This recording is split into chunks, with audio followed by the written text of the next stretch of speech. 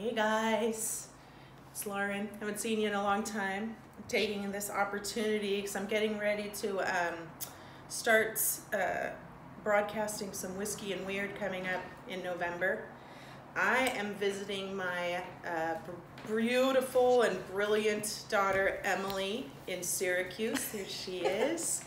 And naturally, we went to the liquor store. And I was looking for whiskey. I was actually looking for something local, but didn't find anything local, really. But I did find something I've never tried before, and that's the whole point, right? So I found this. It's called Ammunition. It is distilled in Indiana, and then it's bottled in Windsor, California. This one is a straight bourbon whiskey, and it's finished in Cabernet Sauvignon barrels from Sonoma County. Now, the cool thing is, I was grabbing this. Guy who works at the liquor store is like, hey, you know what? That's the one that's finished in cab barrels. He's like, we actually have the cab from this same company, Ammunition. There's the wine. It's a Cab Sav. And he suggested it, and I thought it was a super cool idea to do a little dual tasting. Now, I am more of the whiskey drinker, Emily not so much, but she is a wine drinker. So we thought it'd be kind of cool. We were kind of discussing whether or not which one we should taste first, because I think there's kind of a different experience going on there. So what we decided is that she, as the wine taster, drinker, will drink the wine, taste the wine first, and then sip the whiskey to see if those notes really come through for her. And I will do the opposite. I'm gonna taste the whiskey first, see what I get out of it, and then experience the wine after and see if it all kind of comes together. So, so we're gonna try it out. Thanks for watching. I'm gonna open the bottle. As we know, I always like to smell it right out of the bottle, see what kind of notes I get from it.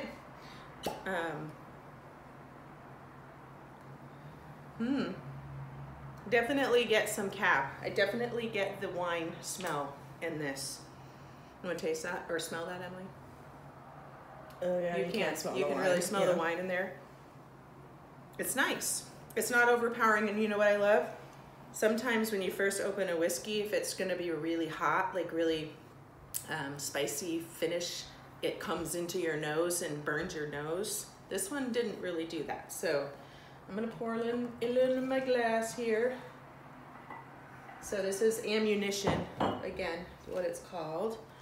All right, in the glass, definitely whiskey comes through. You can still get the cab, but there's a little honey in the nose notes. So I'm gonna try this. You have anything you want to? Do you like to do the smell? Like, it smells like wine. Smells like wine to you? That's cool. Sometimes does it have I a feel lot like of legs on it and all that? Yeah, I don't know what that means. So the legs are. I don't know exactly what it means, but you know when you do this to wine. Yeah. And then, yeah, I don't really know either. And I worked in a tasting room. Doesn't leave much on the glass. No, it doesn't. So that means it's not really viscous. Just like, let's see if this one does it. Well, it's more viscous. Yeah. It's a little more than your wine, right? Yeah. So, okay, I'm going to take a little in my mouth.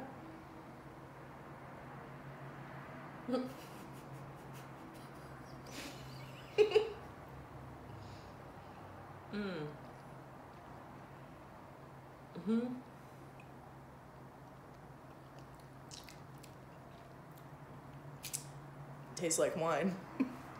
Tastes like whiskey. When I said I'm going to take a little in my mouth, right after that in my head I thought, that's what she said. This, I can taste the honey. The cab comes through in the nose more for me than it does in this, which is pretty common in my experience. Not also, I do like rum. The Caribbean rum barreled whiskeys, that comes through more. But this has a really mild finish. It is really viscous though. I can still feel it on my tongue. I don't like that. But let's trade. Just take a little sip. It's not really, it doesn't have a strong finish, which is what most people don't like about whiskey, is that it like burns when you, now it might for you more because you're not a whiskey drinker. Well, it doesn't smell as pungent. Yeah, this is really fruity. The nose on this wine comes through a lot, really? I think, in the nose of the whiskey.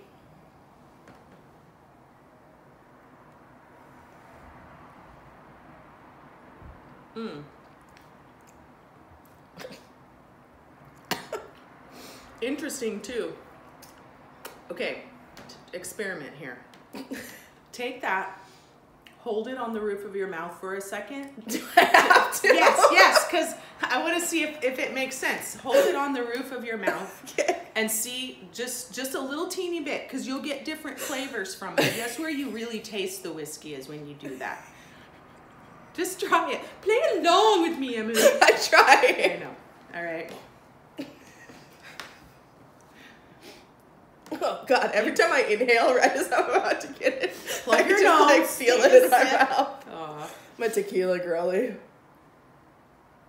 They make a tequila or a whiskey that tastes like tequila. Okay, hold it there for a second. Do you get any like taste sensation? Okay, swallow it, I guess. Now do the same with this wine. Now my experience was that it's really rat poison. In case you're wondering, I'm slowly poisoning my daughter with whiskey. Now hold that one.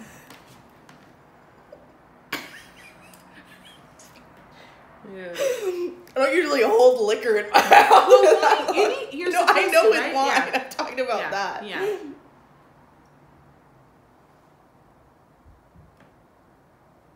Do you see what I'm saying? Like for me, the experience, I feel like they're similar. Yeah, you get the wine in that moment that you're there. When you finish it, it totally goes away. Yeah. But holding that for a second. So I don't know. I kind of like this stuff. It's kind of fun for a whiskey drinker. It's not.